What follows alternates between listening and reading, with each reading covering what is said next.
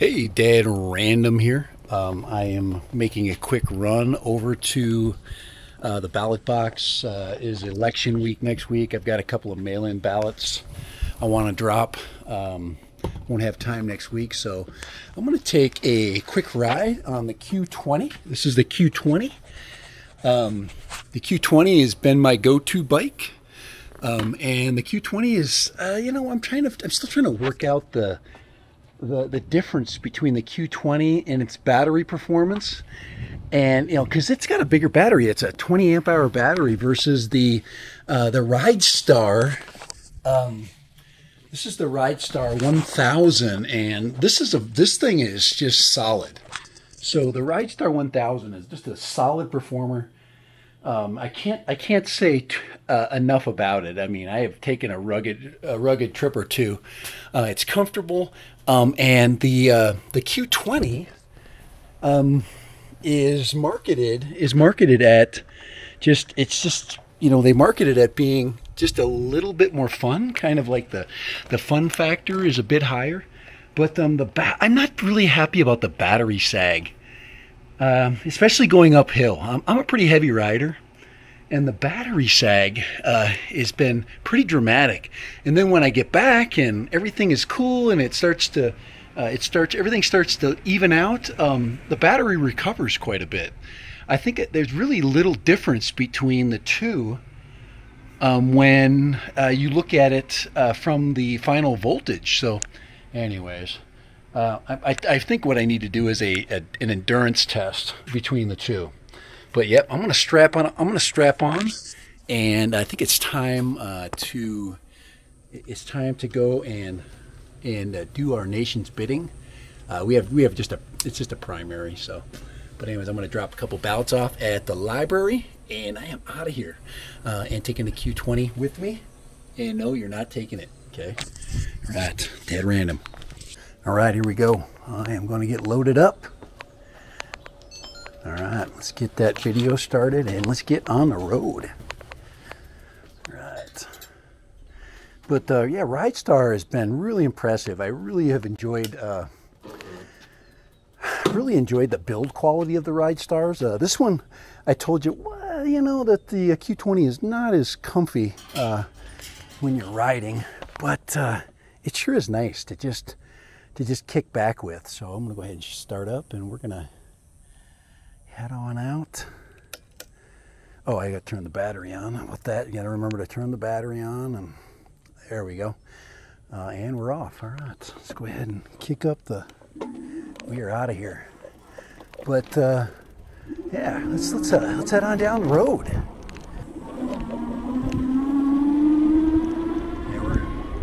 So all right, so the Ridstar Q20. Great for these little shots down the road where you don't have to go very far.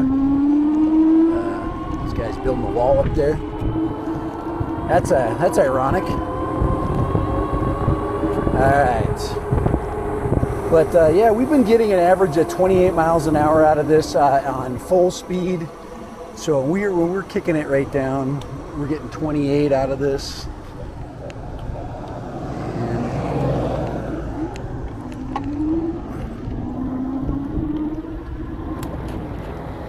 And we're heading up the trail. All right.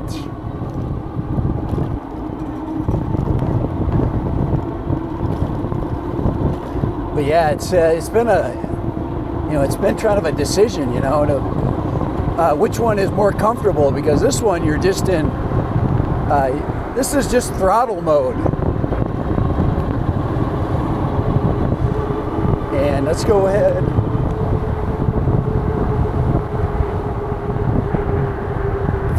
So 53 volts.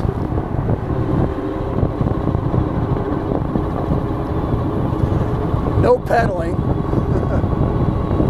And then we'll get I want to get a good, now I've adjusted the brakes on this. I did have a little bit of brake squeal. You can go on to the videos online. There's several videos that talk about how to get rid of the squeal of your brakes, or any of the weird brake adjustments that happen. And yeah, every once in a while you gotta give it a little bit of a kick up the hill. Just a little bit of pedaling, hardly any though.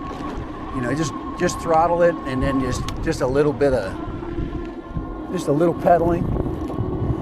And oh man, we got a little slippage going on right there. And that, wow, that loosened up on me. Oh wow, I did not think that was gonna happen. Here, I'm actually gonna have to stop and adjust that. I didn't have this very tight, so I'm gonna turn this off. And I'm gonna turn this. All right, Dad Random here. Let me tell you something. The 10mm socket is absolutely the most important socket that you can carry around. This little socket right here will save your bacon so much.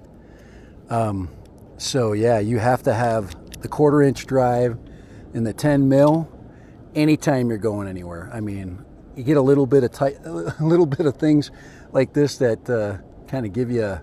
So anyway, a 10mm, man. If you got this, you pretty much can fix anything. All right, let's go ahead and. But yeah, a little universal bike tool right there, and a 10mm socket. Just saved my ride. All right, we're out of here. But we were just saved by the 10mm socket. But we're not. We don't have that far to go. We only have about.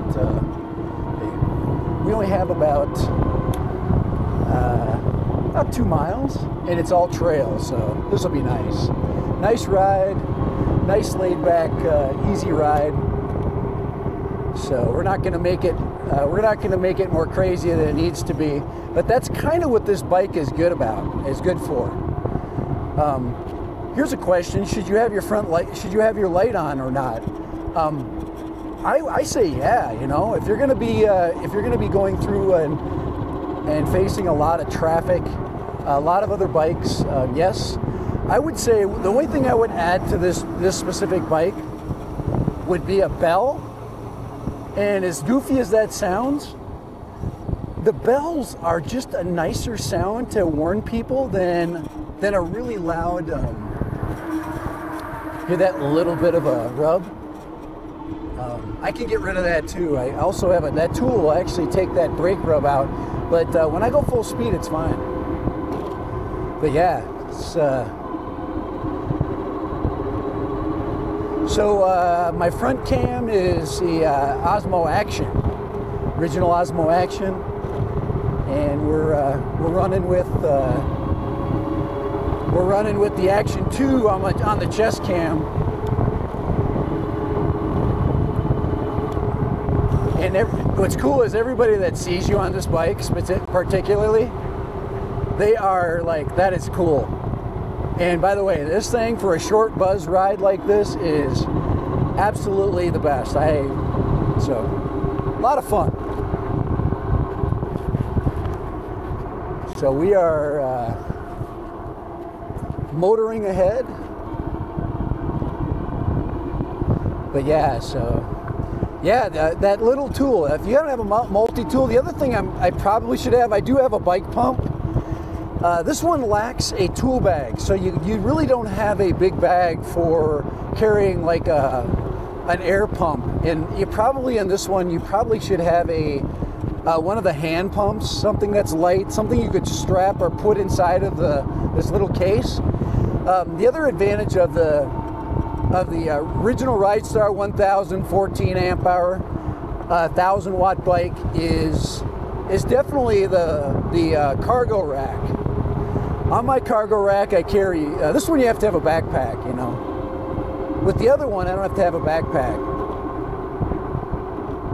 So yeah, we're not too far away from where I need to go. So we did have a big rainstorm, so we gotta be careful. We got puddles.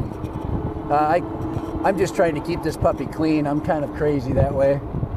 But I don't want to go over a lot of stuff with this. I do have dual suspension, but I don't want to. I got my phone. I'm trying to, and as comfy as this, as well built as the phone case. And if I'm going to jump and I'm going to really challenge the suspension, I'm probably not going to put my phone where it's at right now. I'm going to put it inside that little plastic case below me. Oh boy, yeah, we got mud here. So here is our first challenge.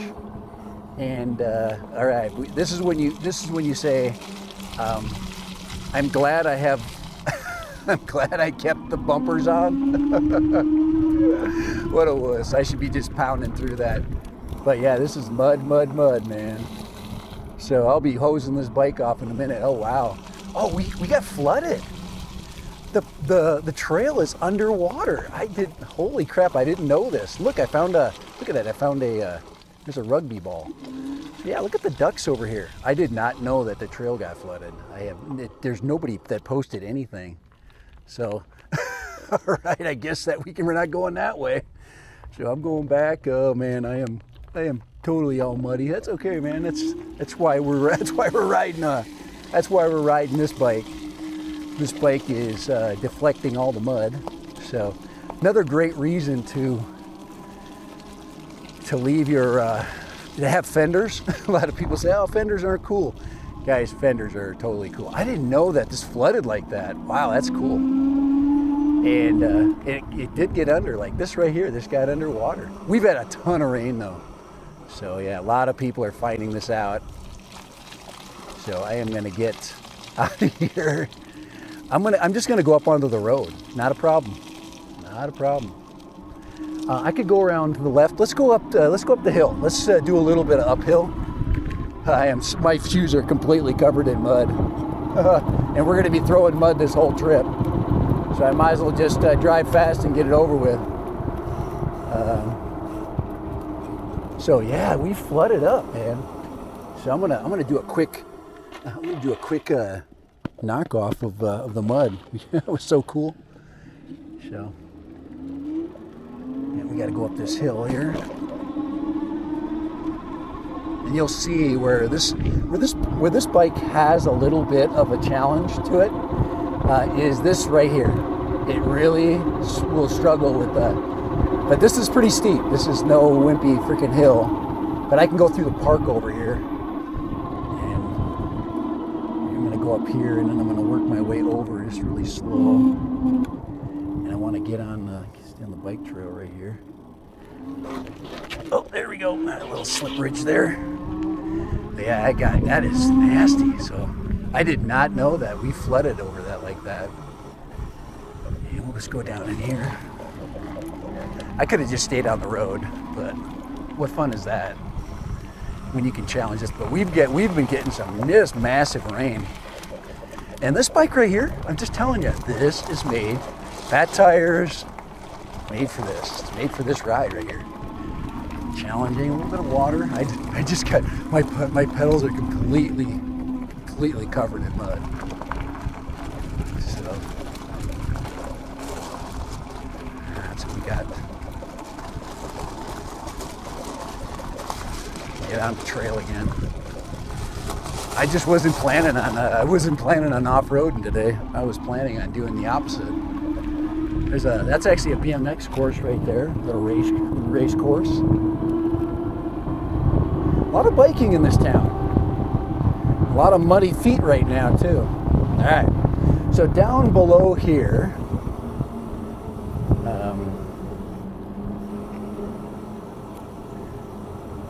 we are going to go to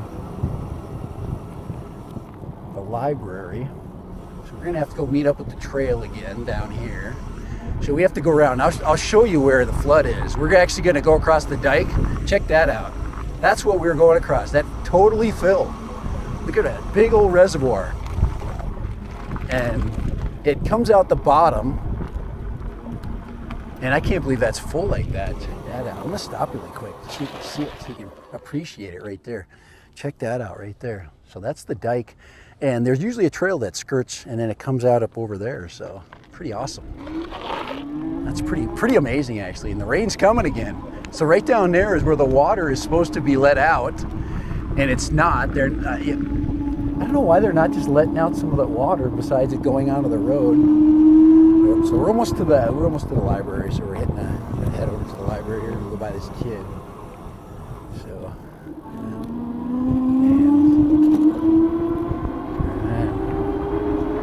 but yeah, pretty cool. Could I have ridden? I could have rode the roads all the way, but that's the whole fun of trails. Look at that field is good looking, man. Hopefully, my cameras are doing it some justice. So we're gonna go over. There's a there's a drop box over here for votes. So we're gonna go over here to the drop box,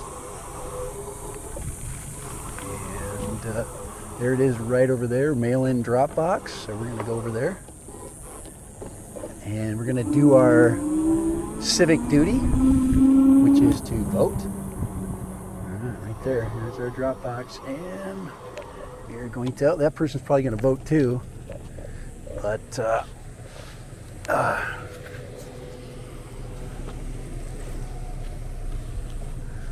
and let's see, there's our ballots for that election there. You think I found the mud today? My exciting Dropbox trip. I guess I could have thrown. Yeah. Yeah, you too. You too. Okay. So we're gonna go head on back, and we'll get back on the trail over here. Let her go by us. And oh, back on the trail, and we're gonna head on back. So let's check out our mud right now. We're gonna do a little bit of mud review. Let's go ahead and shut that one down, and let's check out there. So that's what we're looking like mud wise from just that little trip. You can see. But it's okay. It's with nothing that a hose can't fix. So, not bad. Are we still running? Just checking to make sure we're running. But not bad at all. Yeah, a little bit weak on the uphill. It is warm today, but not as hot as it's been. I've ridden this bike in well over 100 degrees. The mud on the brakes, not a big deal. Other than that, it's, you know, yeah, we got this kind of stuff here going. All right, just probably make sure that when we get done, that we clean off, once we clean off the chain and everything, that we also put some lube on. But yeah, my pedals are completely mudded over. But look at that. But they've got little spikes on them, so if you look at the tops of the pedals there. But yeah, let's go. Let's finish it out. Let's go get on the road. And it looks like the rain is coming again. All right, let's head on out. Let's make like a, let's put the, but easy stuff, man. This is the kind of stuff you want to do with the bike like this. Okay, let's go through the grass maybe, huh? Let's go down through the grass. Reason being is we can probably, I guess we can do this, wash off our tires a little bit, clean them off. Yeah, but I bet you that I actually know that down there's actually a drain tile that goes along the bottom of the field here, but it's mud. I know it. I used to work in that building over there, so I know a lot about that field. But so we're gonna go reverse course, get back on the road. I probably would have gone through town today if it wasn't Saturday. It's going to be busy through town. I'm going to get on the flats and just kind of debrief from this trip here. But yeah, it's been a challenge, the rain. So we're going to I think we're going to go on the street. We could go through to the town over there. Yeah, let's just go up the street. Get some speed runs going.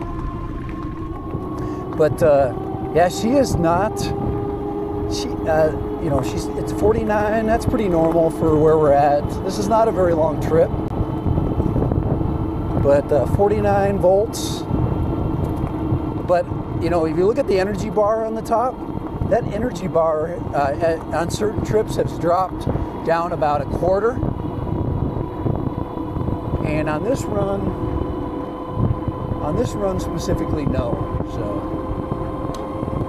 He's taking advantage. There we go. So you'll see that once we get into the flats, this thing will just start. You know, we'll start to increase our speed up to probably 28.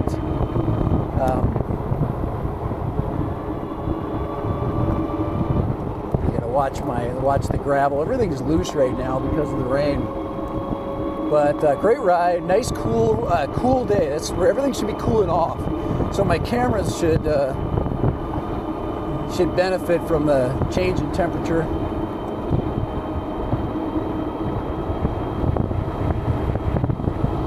And yeah, we're getting to 28, 27. Probably get up to 28. I'm a little bit uphill yet.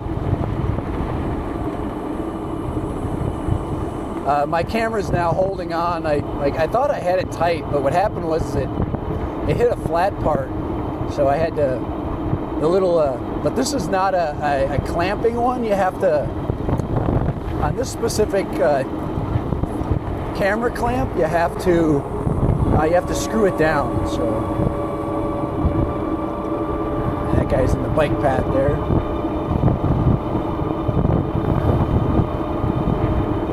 So anyway, you can adjust on the fly. I'd say that'd be the only thing I don't like. Other than that, you really don't want to adjust it. You want it to be, solid, So yeah, we're 29. So I told you this thing could go dang near 30. 28, 29, something like that. And now we're loose again. The camera's loose again. And let's just make a turn here. Yeah, she loosened up again.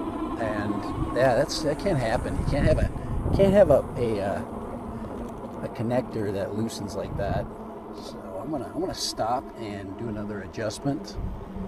The only problem I have with that tool, that specific tool I got, is that it's hard to get in some of these tight spots. So I'm gonna fix that right now. So just give me a second. So this is the tool I'm gonna use, 10 centimeter. So I'm gonna take this apart, turn it off. Turn this one off.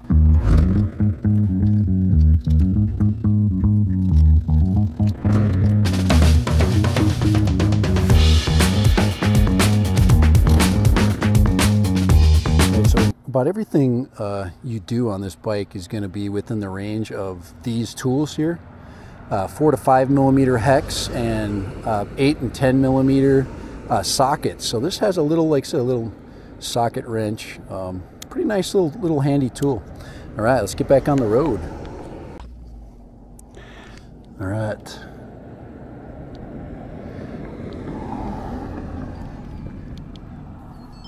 All right, we're back. I think we're good. Let's double check we're recording again. Both cameras really working good. Let's see, 5.2 volts. See the recovery. Told you battery recovered really fast, and our mud's dried off too, which has been really nice. You can see we're coming back on the map over there, on the speedometer map.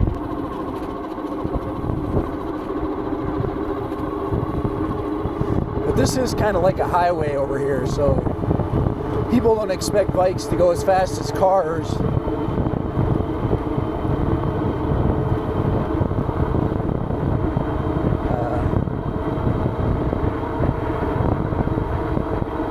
You can see we're continuing to speed up. We got to watch out for people. People do not see black. I should probably one of these days buy a bike that's white, yellow. But a lot of black on me, and like I said, not a lot of distinguishing characteristics other than just a headlight motorcycle, People don't know what's in between a motorcycle and a bike, and that's kind of surprises people, I think, I guess, The other thing I think would be nice is if we have we get some blinkers on this thing. That'd be nice. You're literally a car, so you might as well have some blinkers. And some boats off. Here.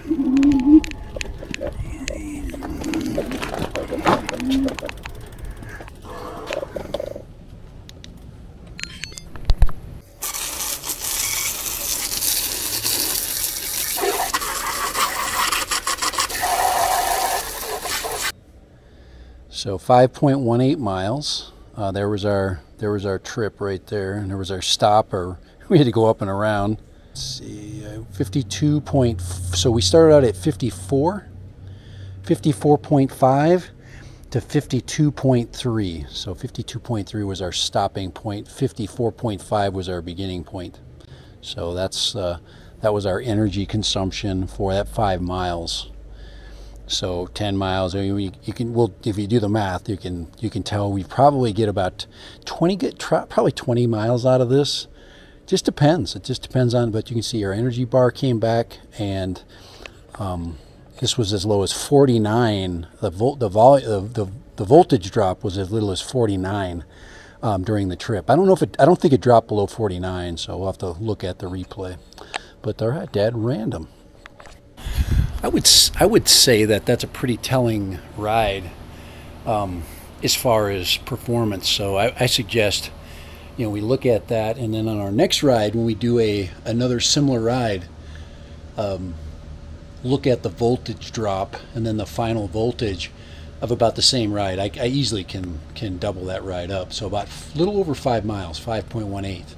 So we'll drive 5.18, try to repeat the same terrain.